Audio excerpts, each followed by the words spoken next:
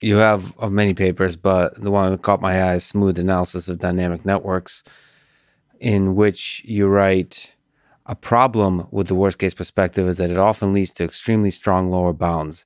These strong results motivate a key question. Is this bound robust in the sense that it captures the fundamental difficulty introduced by dynamism?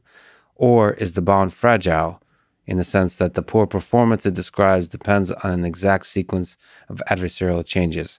Fragile lower bounds leave open the possibility of algorithms that might still perform well in practice. That's in the sense of the impossible, and the bounds discussion presents the interesting question. I just like the idea of robust and fragile bounds, but what do you make about this kind of tension between what's provably like what bounds you can prove that are like robust and something that's a bit more fragile? And also, by way of answering that for this particular paper, can you say what the hell are dynamic networks? Wait, what are distributed algorithms? You don't know this? Come on now. And I have no idea. And what is smooth analysis? Yeah. Well, okay. So smooth analysis, it wasn't my idea. So Spielman and Tang came up with this in the context of sequential algorithms. So just like the normal world of an algorithm that runs on a computer. And they were looking at, there's a well-known algorithm called the Simplex Algorithm, but basically you're trying to find a hole around a group of points. And there was an algorithm that worked really well in practice.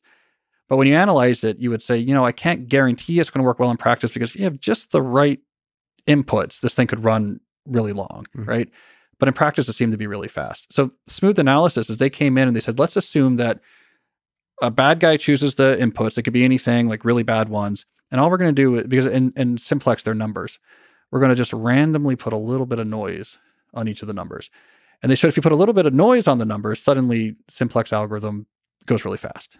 Like, oh, that explains this lower bound, this idea that it could sometimes run really long was a fragile bound, because it could only run a really long time if you had exactly the worst pathological input. So then my collaborators and I brought this over to the world of distributed algorithms. We brought them over the general lower bounds, right? So in the world of dynamic networks, so a distributed algorithm is a bunch of algorithms on different machines talking to each other, trying to solve a problem. And sometimes they're in a network. So you imagine them connected with network links. And a dynamic network, those can change, right? So I was talking to you, but now I can't talk to you anymore. Now I'm connected to a person over here.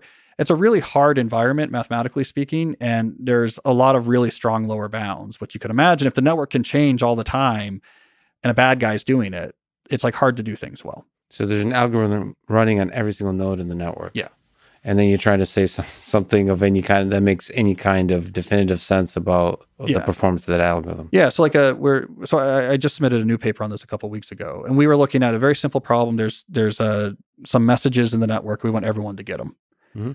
If the network doesn't change, you can do this pretty well. You can pipeline them. There's some algorithms that work, basic algorithms that work really well.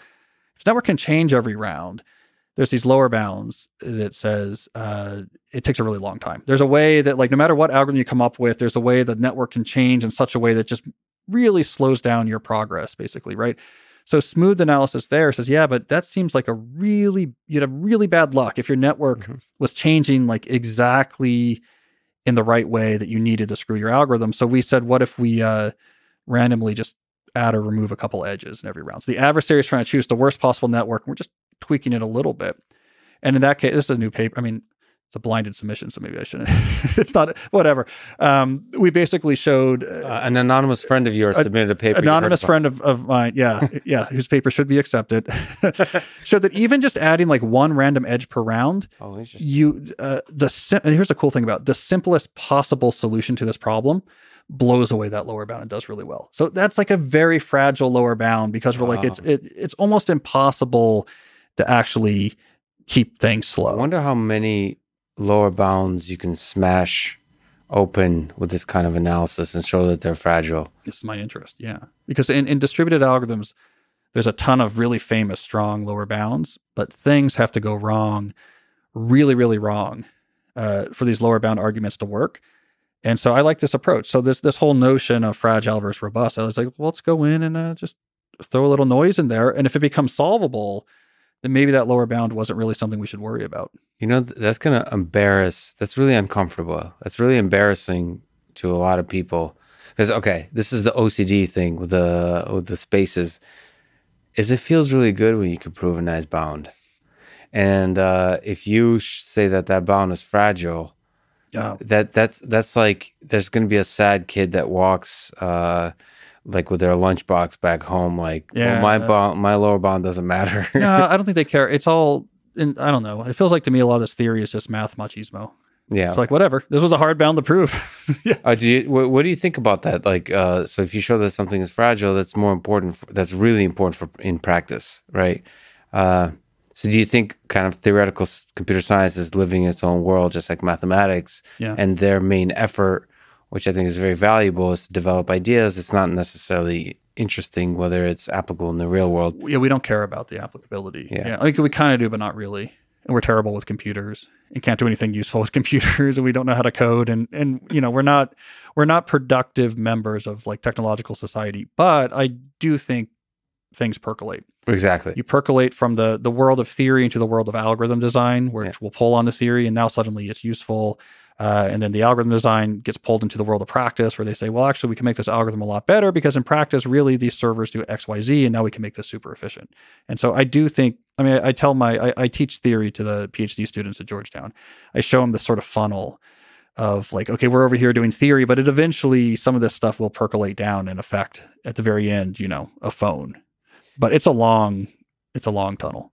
But the very question you're asking at the highest philosophical level is fascinating. Like, if you take a system, a distributed system or a network, and introduce a little bit of noise into it, like how many problems of that nature are fundamentally changed by that little introduction of noise? Yeah, because it's all about, especially in distributed algorithms, the model is everything. Like the way we work is we're incredibly precise about it's mathematical. Here's exactly how the network works. And it's a state machine. Algorithms are state machines. There's rounds and schedulers. We're super precise so we can prove lower bounds.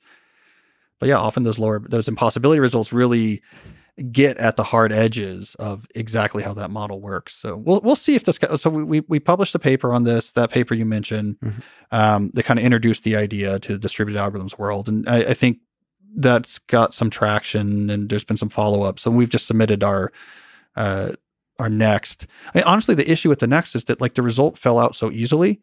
And this shows the mathematical machismo problem in these fields there's a good chance the paper won't be accepted because there wasn't enough mathematical self-flagellation. But that's such a nice finding. So even showing that very little bit of noise, can have a dramatic, make a dramatic statement about the. It was a big surprise to us, but once we figured out how to show it, it's not too hard. And these are venues for theoretical. Yeah. For theoretical work.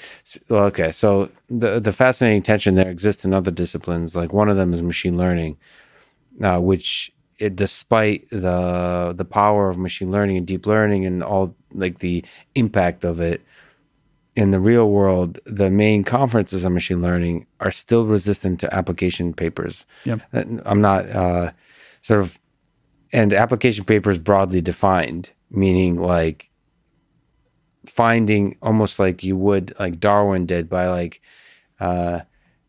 going around collecting some information saying, isn't this interesting? Yeah. Like those are some of the most popular blogs, and yet as a paper it's not really accepted.